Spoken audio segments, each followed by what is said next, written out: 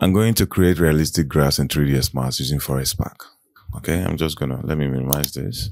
First thing you need to do is create the part where you want the forest to, that is the grass to be hosted on. Well, you can host it on the floor, this floor right here, but I like to use line to create where I'm going to host it on because I just want it to be in the part that my camera is going to cover. Putting it all over the place is going to make the file heavy and it will take longer time to render. So in order to put it where I need it, I need to draw this line. It's one of the easiest way to do this. You can always come back and I edit these splines. I'm done drawing the line. Okay, so what I'm going to do next is to open Forest Pack and then go and select the preset I want to be using. Okay, you see the 3D and then you see the preset. So just double click on the preset, go to layered lawns.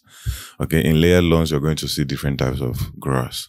Okay, you're going to see this one. Now there are two types of grass in this place. You can see the one that has large and then you can see the one that has detail. The one that has large is used for when you're doing like area view that is far away. Okay, that you're not going to be seeing the details. You're not going to be seeing the edges. Okay, but when you're close up like I am right now, it is always advisable for you to use detail. But if your system is not that strong, if your system is not that fast, there's a way around using the large. But for the purpose of what we are doing today, we're going to be using detail. All right, so I'm going to select this. I like this. Okay, I can maybe, you know what? Let me just use this. I think that will be more beautiful. No, this instead. So I'm going to import it. Okay. When you import it, the next thing you have to do is select this line. Now you might find it difficult to select this line. Okay. All you have to do to make it easier for you to select this line is under the category of shapes. Okay. You come over here, set it to shapes. That means I cannot select anything here other than shapes. Okay. But before I do that, I want you to come over here to the Forest Pack and you look here in the mode. You have to be in generate when you want to generate a grass, like a realistic grass that we're about to do. Okay. If you leave it in custom edit, it's going to be dropping it one by one. This is very handy when you want to drop trees. Okay. When you want to put trees one by one. Okay. But when you want to generate grass that is going to cover an area of land or an area, you know, sort of, it's always good to put it in generate. Now, when you put it in generate, you can now come here and select the shape you want. And when you do that, you say okay, you say okay again. You can see the grass is here. Let's do interactive render and see what we have. Okay. Now, when I come here, you're going to see the grass over here. Now, it might be a little bit low. Okay. If you want to raise the grass up, if you want to move it around, all you need to do is come over here, select the shape. That's the line that you use to host the grass, and then use the move to move that line up. And find out that as you're moving the line up, the grass is coming up too. Okay, don't worry, I'm going to show you how to exclude objects, geometries that you don't want from being covered by grass like this. Okay, so I'm going to bring this thing down a little bit. Yeah. So now we've got our plants all over the place. That's the grass all over the place. And it is also growing on our walkway. We need to do something about that. So how do we do that? Okay. So now you have to come back here and set it to all. Okay. Select. The way you select this thing is you keep clicking on the area that has it, you know, and as you keep clicking, you'll be looking at this place. So when I click the first time, you see selecting surface, I click again, it is selecting basic wall, I click again, it is selecting forest 001. That is what you want to select. Then you come over to the modify tab and then go to area. When you come to area, you'll see this stuff over here. Okay.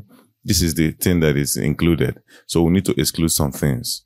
Okay. So what we need to exclude is the geometry. When you select this, you are excluding a spline. So to exclude the geometry, you click this second button here. All right. I'm going to be on this view like this. So you find out that we are not even seeing the geometry we want to exclude. A way you can get around this is turning it upside down. You can see it from the underneath, but when you hover around, you see that the geometry is going to show up. All right. So I'm going to stop this for a bit. Okay. We don't need it for what we need to do. So I'll just click on this now and then select this. Say no. Okay. And then I click again. Okay. And then I come here and I select that. I've already selected the area I want. So I don't want to do the camera clipping stuff. So you click and you remove. All right. You click and you remove. You click and you remove. Okay. So it's just like that. If you click again, it is going to select it instead of removing. So that's why you click and you remove. You click and you remove. You click and you remove. Another way we would have made this thing easier and faster for us is by selecting all these things and making them one element. Like so. If I select this and come over here, okay, go to editable mesh like this and attach it to this, okay, and this, and this walkways. Okay, so I think that's the end. So I'll just come out and then I'll select the forest again. Okay, I've selected it. Then I'll come down here and then click this. You see everything has been excluded. All right, so I'm just gonna bring back this thing so that we'll see what we have done. Okay, you can see that it's no longer covering the walkway now. It is just growing around it. That's one of the ways you can create realistic grass in 3ds Max. Okay, so that's it for this video. I hope you enjoyed it. If you did, please give me a like. And if you're new to this channel, consider subscribing. Not only subscribing, ring the notification bell so you don't miss any of my future tutorials. Thank you very much for watching this video. I'll see you in the next one.